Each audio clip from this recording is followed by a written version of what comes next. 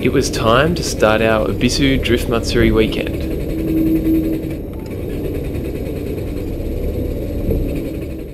But we were out of fuel on the way to the track. The old trick in the book, pop the fuel cap.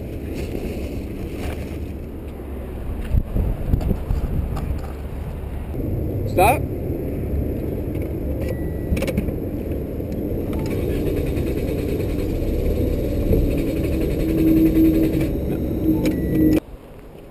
It's a pleasant walk. Oh look, a tree. We rolled to the exit of the freeway at the toll gate, and luckily we have a servo in sight, and we're going to see if it has a jerry can for us to take some fuel. Just a normal adventure with Woz and Joss. We were trying to work out how we would explain our predicament, but it turned out it was just all part of the service for this kind employee. He filled up a jerry can, told us to jump in the truck, and away we drove, heading back to our car. Yeah, 400 meter, like a toll no Deguchi.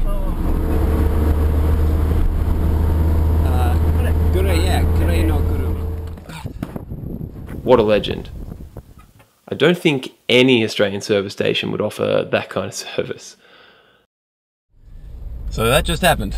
And we're going to go to the gasoline stand and also get some more fuel so we don't run out. More gasoline. Enter your cash, confirm, select your fuel type, and we are sorted.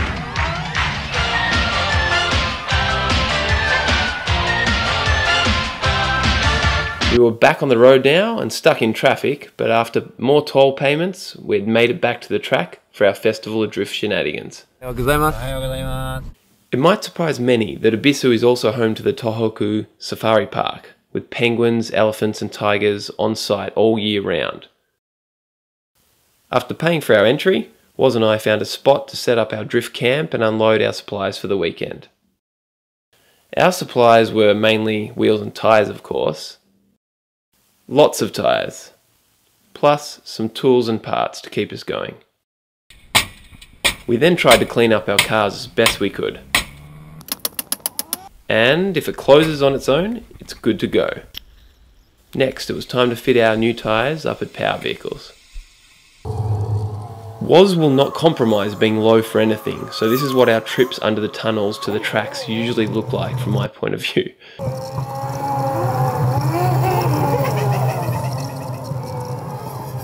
Ebisu even has an on-site fuel station, so our last point of call before driving was feeding the beast some high-octane energy, and we were then officially ready to get jiggy. Let's do it. We started on the Higashi course, and this section, as you exit the right-hander, is one of my favourite parts of any of the tracks. Getting the link smooth downhill to the next left-right is great fun. All the tracks at Ebisu have amazing elevation changes, even if the GoPro seems to flatten Woz's downhill entry into a steep uphill right-hander here. This is pretty much the view from the Higashi toilet. Best toilet view in the world? Potentially. But after a few laps, I managed to pop my front tyre, which kept finding an existing flat spot under braking. That's the culprit. I'd also managed to create a crazy new aero package for the Laurel at the same time. Plus, it was hot work out there. What are we doing now, Woz? Working on cars. What's wrong with this one? Somebody's boot, it's not attached.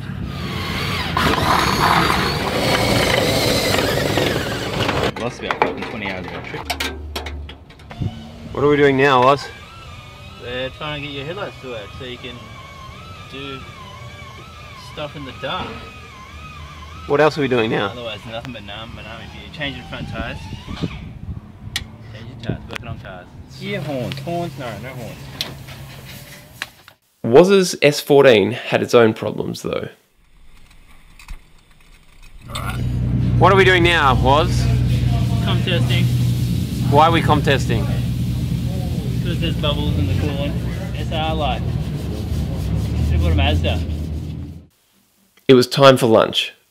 Having weird foreigners park loud, beaten up old cars amongst the safari park day tripping families must have been pretty strange for them, I thought.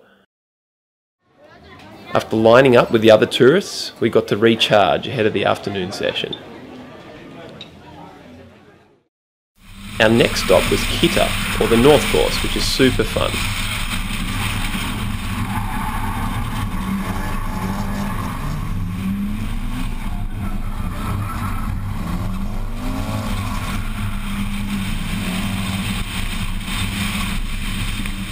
On this run I was following Stewie Bryant when I forgot to notice the huge pothole in the road. Clunk. Yep, there goes front tyre number 2. Back in the pits I had a few seconds to come up with an excuse for Woz. Started up on his 6 when he pulled through the clouds, and then I moved in above him. Well, if you were directly above him, how could you see him? Because I was inverted. Bullshit. Off came the wheel and yep, I reckon that's probably from the pothole. Ebisu is all about exploring the limits, and it doesn't always look like those 3-minute montages people put together.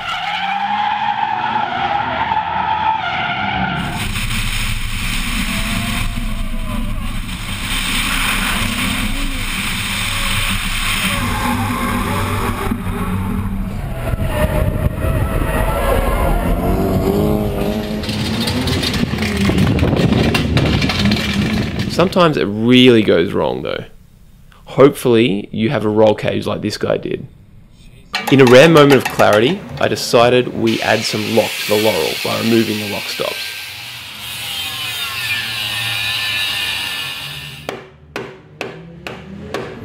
Okay, test 1.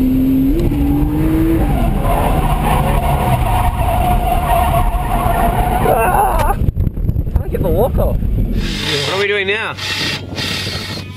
Making less lock. What did we do before? We added more lock. At dusk, I was out on the Minami course when a car ran into the wall in front of me. It ended up producing the most surreal moment of my entire trip.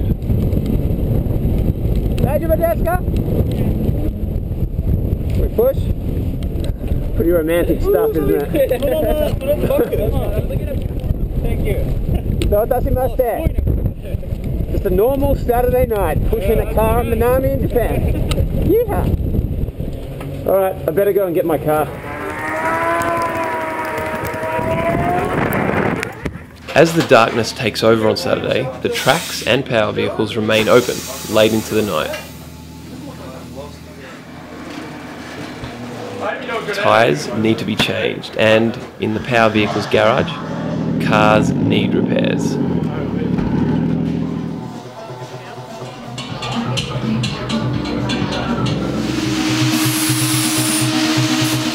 How to make solid mounts very fast.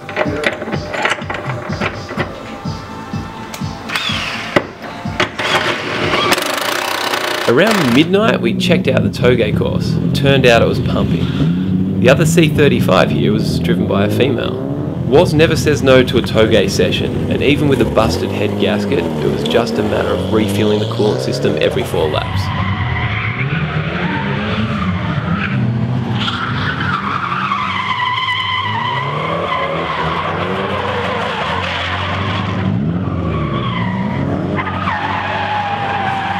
Ebisu really is a special place to visit. Sunday morning. The birds are chirping and Woz is washing his car.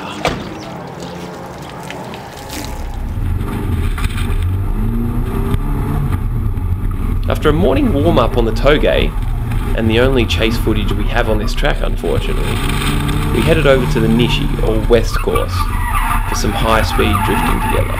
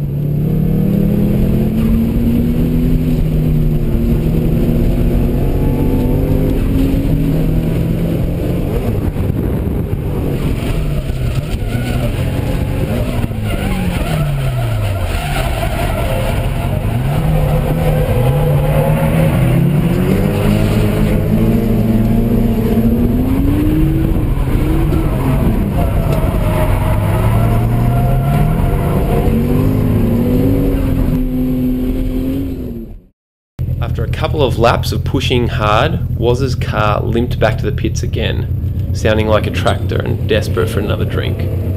Poor bastard.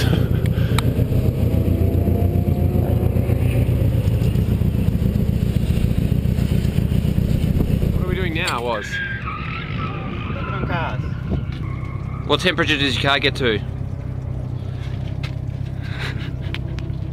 May have seen 127.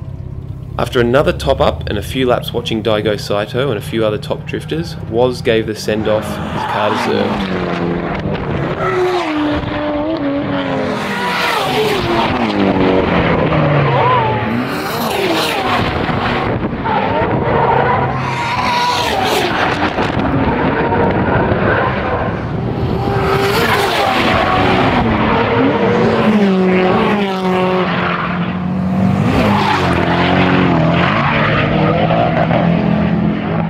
Man, tip it, brother. Yes! Oh shit!